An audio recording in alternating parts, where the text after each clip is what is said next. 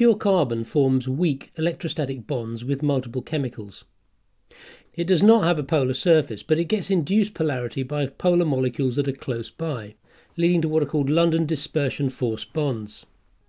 If the geometry of a carbon surface feature is correct, then a specific molecule can stick to the carbon by this means. Activated carbon or activated charcoal has gone through an industrial, chemical or physical process to increase its total surface area. Unactivated charcoal has a typical surface area of 1 to 2 meters squared per gram, whereas activated charcoal can be between 500 and 3000 meters squared per gram. This is done by creating micropores in the surface. The size of these varies from 2 to over 50 nanometers. The distribution of pore sizes determines what kinds of molecules the carbon is best at sticking to or adsorbing with a D. Water, ethanol and headsy chemicals like acetone and methanol are all pretty small, with molecular diameters between 1/4 and 2/3 of a nanometer. Activated carbon with a suitable pore size does not therefore have much discrimination between them. Activated charcoal with a higher pore size has a preference for larger molecules, and this is favourable for removing tastes and smells from water or air, which is why most general-purpose carbon filtration systems commercially available use that kind of pore size. Those carbons are more sticky for larger molecules, which will displace smaller molecules. That's not particularly relevant to us, because azeotropic distillation already gives us an effective way of removing larger molecules from spirit. The upshot for moonshine is that carbon filtration does work, but as with so many comparable systems, it's at its least effective when we most want it. The individual chemicals responsible for particular tastes are often not known, so the precise chemistry of the interaction is less relevant than the observed effect of carbon filtration on the taste. Taste is a direct assessment of the quality we're trying to enhance, rather than a surrogate assessment such as using gas chromatography, but unfortunately taste is variable between individuals and is quite subjective. To do taste assessment properly is expensive because it requires panels of human tasters employed to work under controlled conditions. I'm primarily relying on my own sense of taste, with occasional consultation of friends and family, and that means that my conclusions about what measures to take to make the best vodka may not apply to you, but at least the controllable parameters and process of choosing them will be the same. Several carbon systems are available commercially. One of the most widely sold is the Brita carbon water filtering system that uses a carbon filter cartridge and a 2-chamber gravity system for passing liquid through the filter. There are many other similar water filtration systems that use replaceable cartridges. Another option is a filtration system designed for use with vodka. Still Spirits, the same company that makes the T500 still, make 2 such systems. The EZ costs about $90 for the equipment and about $1 per litre of 50% spirit filtered for the carbon. So that's about $2 per litre of azeotropic mix. The Filter Pro system costs about $200 for the equipment and about $1.50 per litre of 50% filtered, or $3 per 8 litre of azeotrope for the carbon. It uses a ratio of 500 grams of carbon per 8 litres of 50% spirit filtered over 8 hours.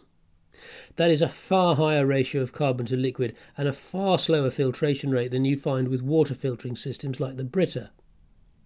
It does accord with my experience that carbon filtration in this application is relatively ineffective, so the amount of it required is much increased compared to other applications.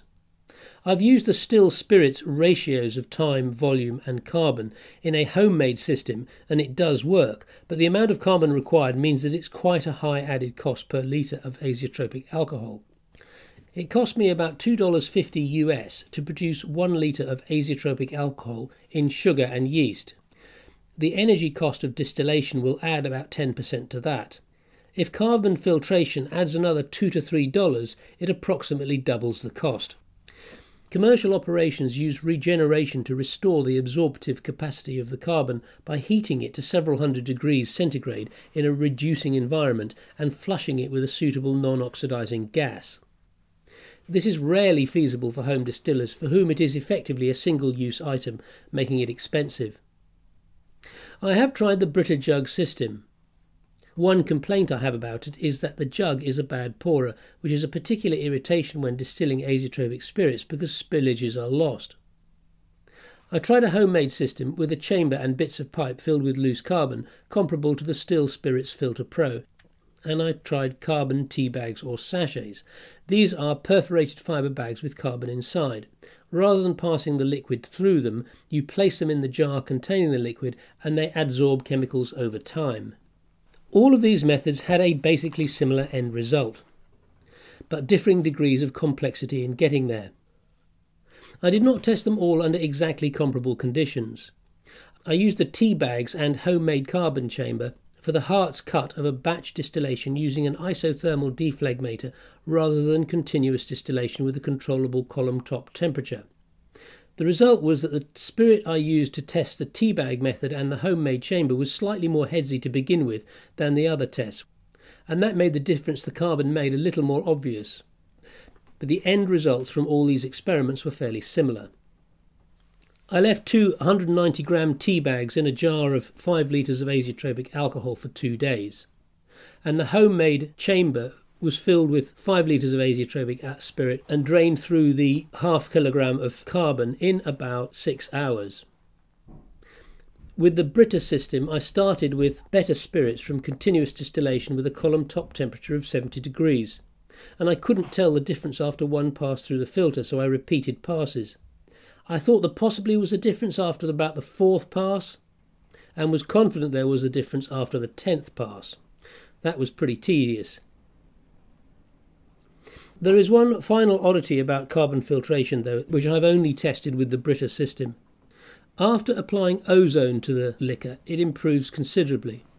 And there seems to be a further significant improvement with a single pass through a Brita filter after ozone exposure. I mentioned the idea of incidental tasting in my video on ozone, and it is of interest that this difference only showed up in incidental tasting, presumably because I wasn't really focusing on those kind of tastes and just noticed they happened to be there. Maybe this is a quirk of my unreliable sense of taste, but if it is also your experience, it suggests that the ozone process is removing some flavours by oxidation, but the oxidised chemicals impart other flavours that are particularly sensitive to removal by carbon. If that is the case, it suggests that Hans van Leeuwen of ozone vodka fame, who I discussed in my previous video, has hit on a winning formula of ozone exposure followed by carbon filtration.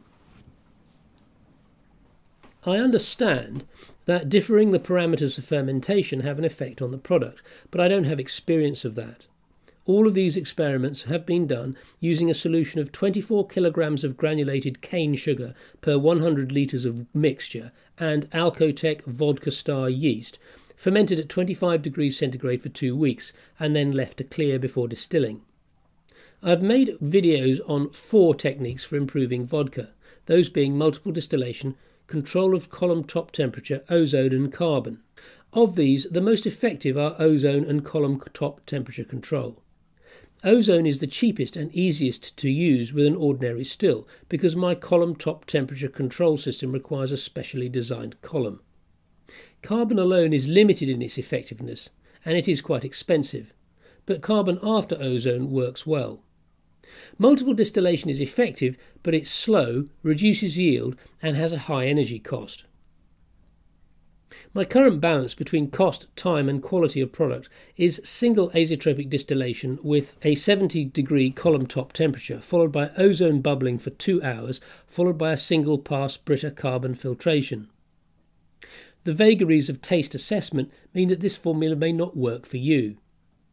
But I do think it's worth buying an inexpensive carbon system like a Brita jug, a few carbon tea bags, or 500 grams of carbon for a homemade system to experiment with.